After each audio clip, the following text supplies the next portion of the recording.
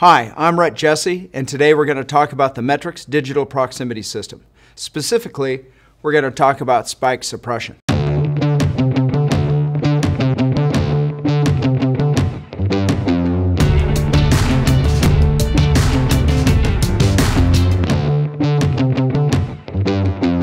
Specifically, we're going to do this with the MX2034 4-pin proximity transmitter system. Well, what I mean by 4-pin is it has 2 pins that has the 4 to 20 going to it, and then it has 2 other pins that go to common and signal on a monitoring system. So the 4 to 20 can go to a PLC, a control system, or a SCADA system, and then you can have the raw signal going to a piece of monitoring equipment. You also have the BNC available to connect test equipment. To start, we're going to show you a video of spike suppression. And while you look at this, you'll see what spike suppression is and what we're trying to eliminate. And then we'll talk about that more when we come back. Metrix is the leading supplier of industrial vibration monitoring systems. In this animation, we describe how Metrix spike suppression works. Spike suppression is used to inhibit high-amplitude electrical noise from impacting the vibration transmitter system. Noise like keying handheld radios, or foreign metallic material coming temporarily between probe tip and target area, or power supply transients, or other electrical transients. This feature temporarily suppresses the 4 to 20 milliamp output during high-amplitude, short-duration single-polarity vibration spikes to prevent spurious alarms and false shutdown signals.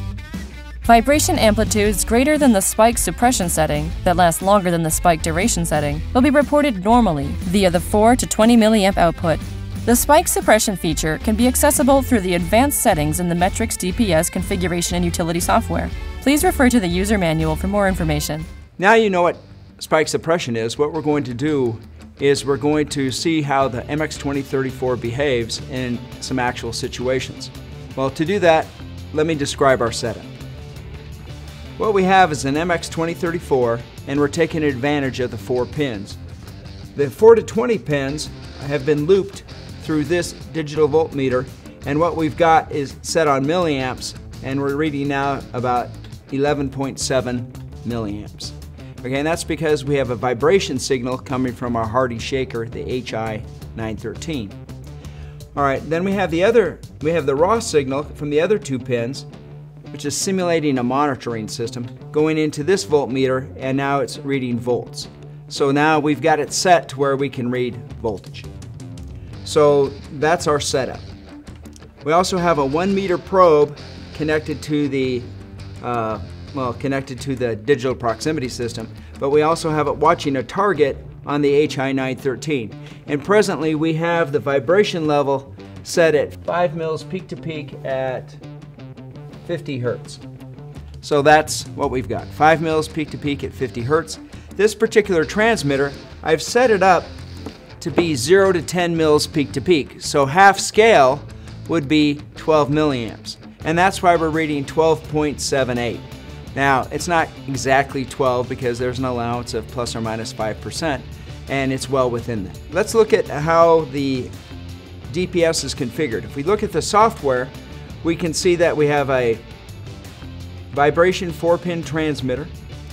We've got 4140, a 5 meter probe, a 1 meter cable, and 0 to 10 mils peak to peak, as I've described. So that's our setup. So let's go ahead and cause a few problems with the system. Okay, the first problem that I'd like to show is with the radio. Now, our system is actually pretty stable for radio frequency interference. So when I key the radio several times, and I'll key it over the digital proximity system, and I'll key it close to the probe itself, you'll see that it's very immune to the radio frequency interference. So I'll go ahead and key it, see if I can get a reaction. You know, maybe just a little bit. You see that? And I'm keying it back and forth. It's actually the keying energy that causes a problem. I'll put it, you know, not much happening when I key it. I can do this over near the probe as well. Not much happens. And that's all good. And so you don't want a radio to cause a problem with your MX2034 digital proximity system. You just don't want that problem. So with a radio, kind of tough to create this spike that we're looking for. You know, another time you get spikes is when you connect test equipment to the BNC when you're connected to a monitor and you're connected to the control system. Like, people come in and take periodic data, and you don't want that to cause a problem. So I'm going to do that a couple ways. I'm going to first do it with just a multimeter. And so what I'm going to do is I'll go ahead and turn on this fluke that I've got, and we'll set this down so you can read it. We have 0 volts, and then I'll connect it, and I want you to look at the gap voltage and the milliamps to see if it changes much when I connect, because we don't want to see a large spike, because that could potentially shut you down. We don't want that while you're taking data. I mean, you're just taking data, for Pete's sake. So let's just take some data.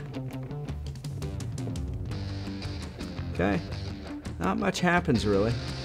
And we can see the voltage is the same at 10.0 volts, 10.0 volts, so the voltage is pretty same.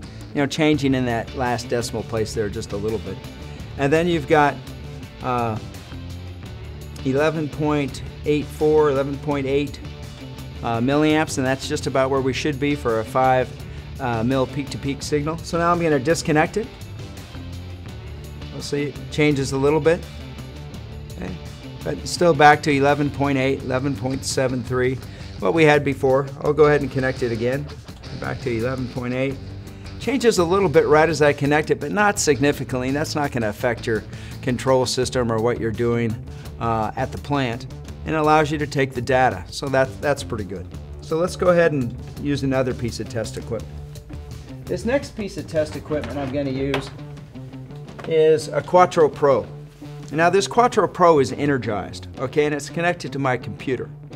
All right, this is simulating maybe another field device you might have that you want to check to see how it's working. So we have the Quattro Pro connected to my computer. It's powered up. I'm in channel 1. I'm going to go ahead and connect it to the BNC, and we're going to do, again, we're going to look at the milliamps and the voltage to see if that causes a problem.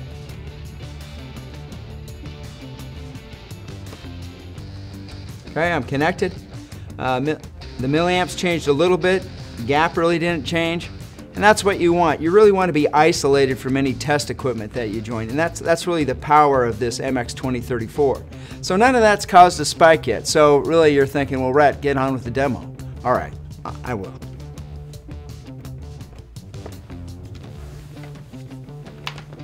All right, to do that, I'm really going to cause a spike. What I have here is a thin piece of metal, and it's going to go between the probe tip and the target material. So when I swipe it across it, what will happen is you'll see the voltage will change on the voltmeter, but we want to see how much the milliamps change. Now the way that spike suppression works is if I create a spike in less than a quarter or 25 milliseconds, so that's 0.025 seconds, it shouldn't register on the 4 to 20. So if you have a very quick transient, like let's say if you have a power supply transient, like due to switchgear or some other transient of the plant that you haven't been able to identify, what our system will do is it will average that out. It knows it's not real. We're sampling at 18,000 times a second. And so when we look at 25 milliseconds, that's like an eternity. So what we do is we look at it and we say, hey, is that a real signal or not? If it's not real, we just reject it. Now in the raw signal, you'll see that. So in the gap voltage, you'll see it respond immediately, just like you would expect in a raw signal. So that's what you're going to see. You're going to see the gap voltage change immediately, but you'll see the 4 to 20, if I do it quickly enough, it won't change at all. If I go slow, and I'll tell you when I'm going slow, you'll see that 4 to 20 changes pretty rapidly. All right, so hope you'll be able to follow. So I'm going to try to do it. I'll go fast, and let's see if we can make it work. Okay, you saw that it changed a little bit, and the gap voltage changed just a little bit. I'll do that again. All right, now I'm pretty quick. You know, my reflex is 1/4 of a second going by there. That's pretty fast, 25 milliseconds. Not 1/4 of a second, 25 milliseconds, 0.025. But if I go slow, watch what happens. Okay, you see drastic changes with both. All right, so this responds very well to if anything really would abnormally happen to your machine, like a vibration event or something, a thrust change, or it doesn't matter what happens to the machine. If it's real, it just goes to the 4 to 20 like normal. But if it's false, let's say it is just something that goes by the probe tip very quickly, or it's a spike in the electrical system that you see a rapid spike, less than 25 milliseconds, it just doesn't affect the 4 to 20. Now, if you're a customer that says, well, I don't know if I like that, you can go to the software, and under advanced settings, you can go ahead and just remove spike suppression. You remove it, it tells you what spike suppression does, and then you can send the settings. Settings have been saved. All right, now spike suppression's off. All right, so we can go back to home. All right, we've taken off spike suppression. Now let's go ahead and cause a spike again and see the effects. Well, you can see the milliamps went way up, and that's something we don't want. Spike suppression helps you run your plant. It helps prevent those false signals from getting inside your control system that can cause problems. You don't want your PLC to shut you down or your SCADA system. We want you to have accurate data. Since we're sampling at such a high rate, we can look at the signal and we can tell if it's a bad signal or not. So if it's less than 25 milliseconds, it doesn't impact the signal. And that's the key to spike suppression. Thank you very much.